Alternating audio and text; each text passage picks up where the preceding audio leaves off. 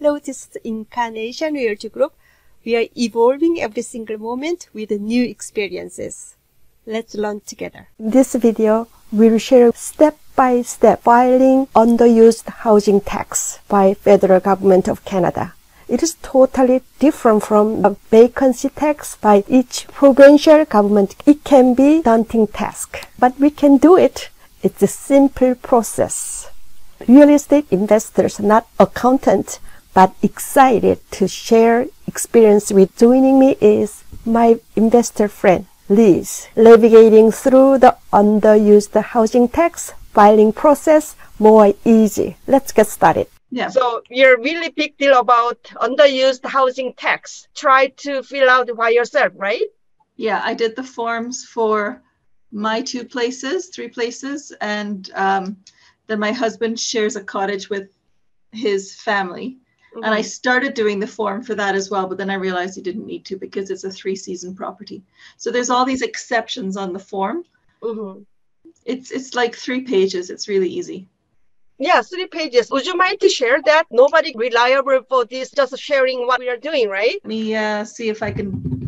I'll go to the site and download a copy. What is it? Underused Housing Tax, right? Exactly, federal. Underused Housing Tax Canada. Look at it. It's right there. And then also extended until November 1st. Yeah. Let me scroll down on this page. But a lot of people are unaware of this. Yeah. Mm-hmm. I've got it. And I'm going to share the screen. Mm-hmm. Okay, ready? Yep. This part's just bump. You can read that, whatever. And this is typical name, address, contact information. Do you own the property as part of a partnership? So my husband and I own it together. And according to this, it's not a capital P. This is where it got dicey. I put no, it's not part of a partnership because I don't have a partnership number and it's not part of a trust. So we moved on. Physical address, what type of property is it? Did the duplex, I have 2 duplexes. Toronto, a duplex is different from here. So it could be a semi-detached house or it could be a duplex, whatever. All right. In what year did you become the owner of the property?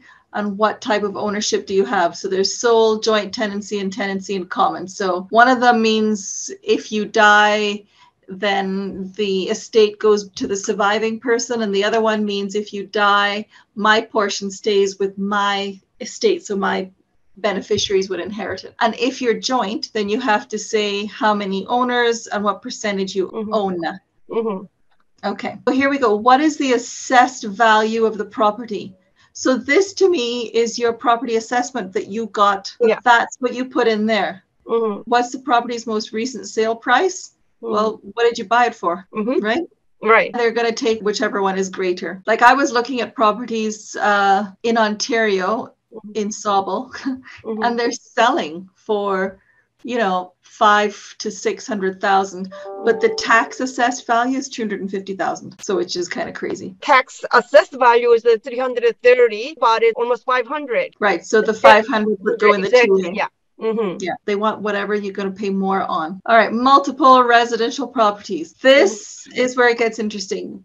Owners who are neither Canadian citizens nor permanent residents of Canada, but you are a Canadian citizen. Mm-hmm. And I am a resident of Canada. Mm-hmm. And if you're a corporation, this part doesn't apply to you. Corporation not doing section 1, 2, 3. Yeah, I don't need to do 1, 2, or 3 in these either. Exactly. And then you get to hear tax-wise, they're always asking you your name of your spouse or whatever social number. So if we're not talking about multiples now, we're talking about other residential property.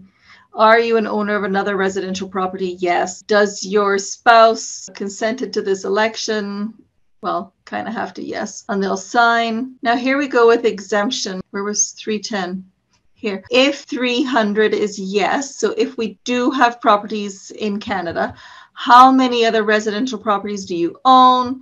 And do you have a spouse or common law who's neither a Canadian citizen nor permanent resident who is an owner of residential properties of Canada, right? So call them CRA. Instead of my name, page 1, part 1, legal name of the owner is going to be corporation name. Right. Yeah. All goes by section 2 and 3, even section 1. They said answer as of corporation. Yeah. So Use this return if you are an owner of a resident property and not an excluded. Okay, so what we have to do is look for an excluded owner.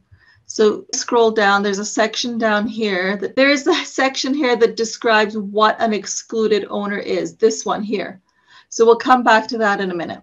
Legal name is corporation, and the social insurance SIN number, put them as a business number. Yeah. Yeah. So we've got room for the business number there. Yeah. From there, everything to do this corporation, nothing to do personal, totally separate. This is only one entity. I put them corporation and the social number as a business RU number. Second page is 230 physical address ID number. Property tax assessment roll number. Yeah, page 3, it's not applicable. If you're a corporation, this part does not apply to you. Right? Yeah. So part 3, corporation doesn't apply. We don't have to writing any there, right? Correct. Okay, part 4. So part 4 is talking about you don't need to do this for your primary residence. Mm-hmm. Right. So we're not talking about your primary residence, so we're fine. Yeah. Part 5. Okay. This part applies in situations where your ownership has one or more qualifying occupancy periods totaling. Okay. Right. This is the part where if you've had somebody in your properties for at least 180 days in the calendar year, you're not going to have to pay the tax. Right. So when calculating the total days, do not include periods of continuous occupancy that are less than a month. So this is going to make it difficult for short-term rentals if they've got, 3 weeks and then 3 weeks and then 3 weeks, and it doesn't add up to a certain amount. Continuous occupancy are 10 a month. Okay. So we're fine with that. Any common days of overlapping qualifying occupancy periods only count once. Okay, fine. See the additional information at the end. 505 exemption, yes, right? Yes. Okay. It says here, if you filled in no, you have to go to part 6. If yes, you just go straight down to part 9. So what you're saying is your property did have occupancy for more than 180 days. So if it's yes, then you go straight down to part 9. So you don't have to fill out any of this, any of this. You go all the way down to part 9. Not the part 6. No 6, no 7, no 8. Okay, part 9. Okay, that's it. That's it. Fair market value or those things, part 7. No, because it said go straight down to 9. They only want the reason they want the fair market value now is because if you did have less than that number of days, they calculate the tax as a percentage of the fair market value. Okay, then we don't have to pay anything. That's why I decided to make sure I filled it in for my properties, because it's so easy, because it's pretty clear. Let's talk about another example. Purchased property during 2022. Let's do it. We just section 9, November and December, only 2 months ownership. That's fine. They cover that in here when they talk about exemption. Let me just scroll. Sorry, I don't remember where the exemption page is. Other exemptions. If you've only had it 2 months, for the new one, you'd have to say no. But then you'd come down here and find all of these are other exemptions. 650 is possible. The construction of the residential property is not substantially completed before April of the calendar year.